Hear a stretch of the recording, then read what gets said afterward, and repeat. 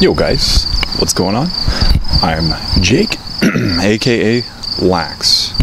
Welcome back. This is our first AMA for the Bearded Bean Coffee Company. So what I'm doing is I'm allowing you guys to pull questions from the Discord. There's a direct server. It's titled AMA. So if you haven't asked me anything question, whether it's about the business, how it operates, or what my thoughts were on whatever you want, you can ask it in that server, and I'll pull one of those questions, whichever one's the favorite, and I'm going to ask it, and I'm going to answer it every week.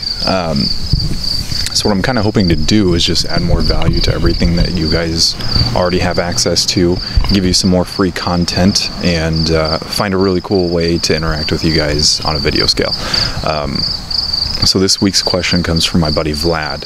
You can find him on Twitter at FNHVlad, or you can find him on Twitch at Friendly Neighborhood Vlad. And his question, he wanted to know why coffee and what got me started into the coffee business in the first place. Pretty valid question. I like to be straight up and blunt and honest with people, and I like to go into details on certain things, so that's what I'm going to do. It didn't quite start out with coffee. It didn't start that way. That wasn't the first thing, that wasn't the first venture that I ever did. I'd worked with various gaming teams and organizations. I've worked as a graphic designer, I've worked as a digital artist, worked as a photographer, worked as a model, been on TV, worked internationally. I've done a lot of stuff. And I kind of decided after enough time that I was tired of working under other people. I decided that I was tired of working on somebody else's dream, and I wanted to work on my own dream. So that's primarily what gave me the drive to want to do something that was my own. So I started looking around at all of my markets. I started to look around at what the popular markets were. I wanted to look around and see what was a product that I was familiar with, that I knew I was good at selling, and a product that had a good ROI on it, a very stable market, something that doesn't ever really change depending on how the market goes, whether it's a bear or a bull market. After enough time, after enough consideration, I was literally sitting at my desk and drinking coffee, and it wasn't very good. And what I literally did was I looked down at my cup, and it just kind of came together.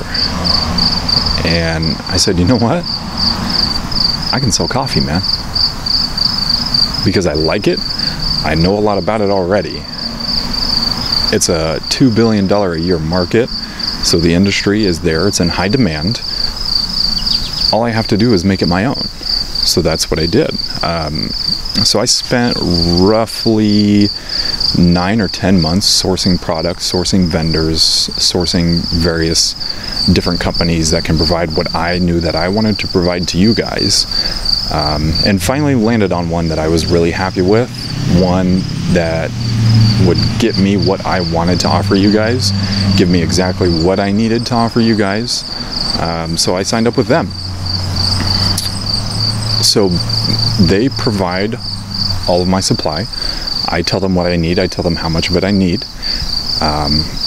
Then I pay them to handle that work. I pay them to handle the roasting process. That's my distributor.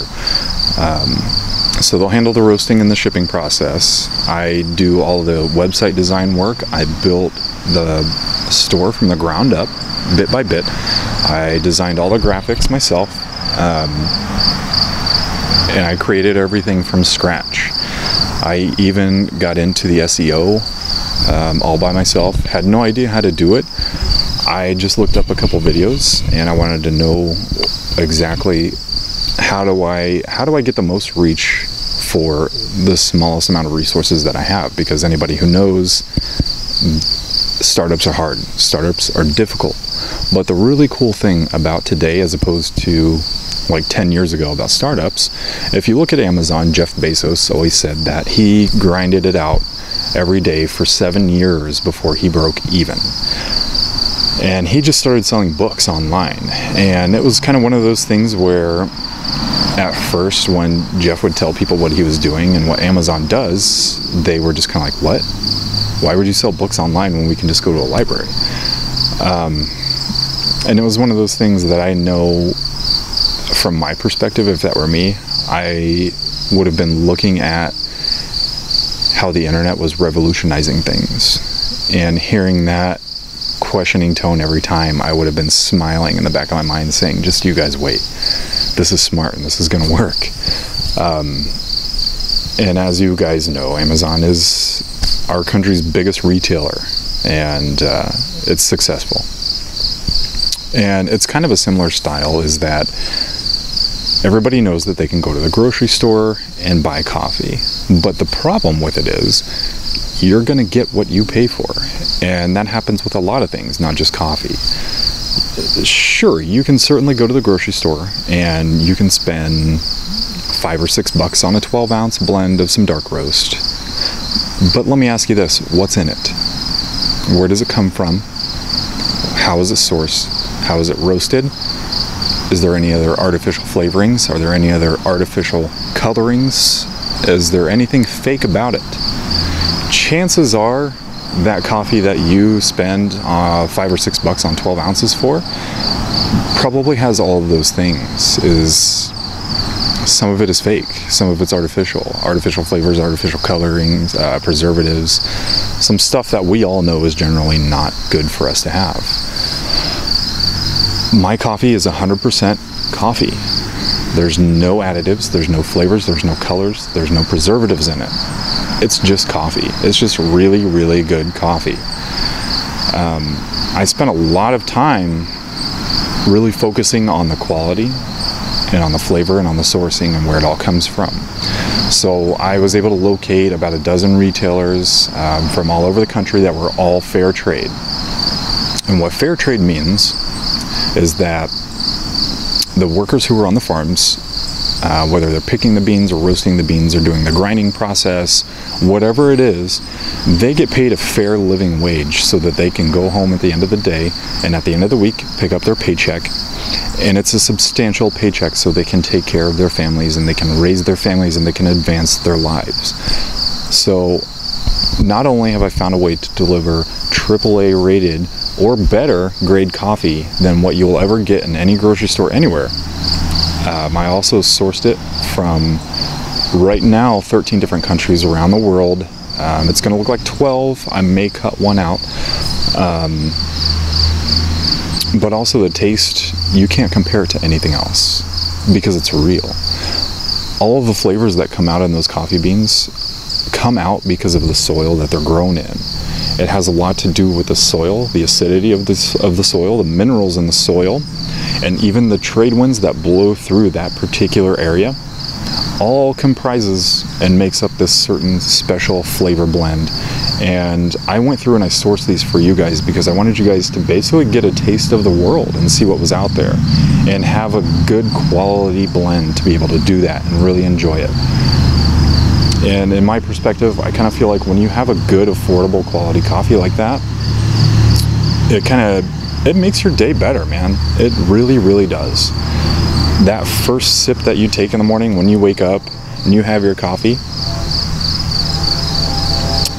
and you shake your head and you do that whole noise, you know you've got a really good thing going. So I ordered my own samples in. And once I shipped those in, I did a lot of taste testing. I had my wife try some and pretty much fell in love with it from the get-go. It was incredible. When you have good quality stuff, you don't ever want to go back because the other stuff just honestly tastes like cardboard, and it really, really does. So it was a multitude of things that really led me into the coffee market and into the beverage industry, if you want to call it that. But this was an area that, like I said, I knew the market. I knew what the margins were. I knew what the profit was. I knew what the ROI was. I know how to market and advertise. I watched my fair share of people like Gary Vee and Tony Robbins and everybody else that gives you those inspiring things and give you those tools to learn and grow. I never took a business class. I never took a programming class. I never took a class on CSS or SEO or digital marketing or digital advertising or graphic design or anything. I'm completely self-taught on all of this. So this is a venture that I'm taking on right along with you guys. And what I mean by that is that I'm asking you guys to switch your brand familiarity and your brand loyalty and take on a new venture, because I'm also taking on a new venture and being able to provide a really, really cool service to you guys at a really affordable cost. So it's new to all of us. It's new to everybody. It's exciting, man. I love it. I love it. This is the thing that I'm supposed to do, and I know that because I'm good at it, and I can wake up and I think about it every day. And in my mind, and in my opinion, is that when you wake up and that first thing that you think about is probably the thing that you should be doing. I don't want to have to go to some place that I have no vested interest in, working a job that I absolutely hate, just to get a paycheck. In my mind, the way that correlates is that it just makes me feel like a wage slave, because that's what I am. I'm not doing what I love. I'm not doing something that inspires me. I'm not doing something that challenges me every day. It's just the same mundane task every day, and it's depressing. And that may not speak to everybody, but I think that it speaks to a lot more people out there than what we realize. This business is a way for me to create a better life for my family and myself. It's a way for me to learn how the world really, really works. It's a way for me to learn how to get in touch with new people, learn how to grow my own personal market, and learn how to turn the brand, The Bearded Bean, not just into a brand, but also into a personal community. From my experience, it seems to be working really, really well. We're growing steadily, things are improving, and I'm improving the website day by day. And I want you guys to come along on that ride with me. I hope that you do. This coffee is great. I'm not going to say that just because I own the company. It's just really good quality stuff. And I want you guys to enjoy it too. So come over, look at the website. It's beardedbeancoffeecompany.com. You can find all the info and the information underneath the video. Go look around at all the blends. Find a blend that you think you'll really, really like. Try it out. And at checkout, use the checkout code BEARD10 and you're going to get 10% off. It's as simple as that. Thank you, Vlad, for your question. I appreciate you, man, and everything you've done for me. Vlad's helped me out a lot. He's a good friend of mine, and I appreciate that guy. Thank you guys for watching. Next week, we're going to do another AMA. I'll tell you how to get in touch with me to get those questions through. So I'll pick one next week, and we'll roll with it, and we'll get the next question down. But thank you guys for watching. I appreciate it. This is Jake. I'm out.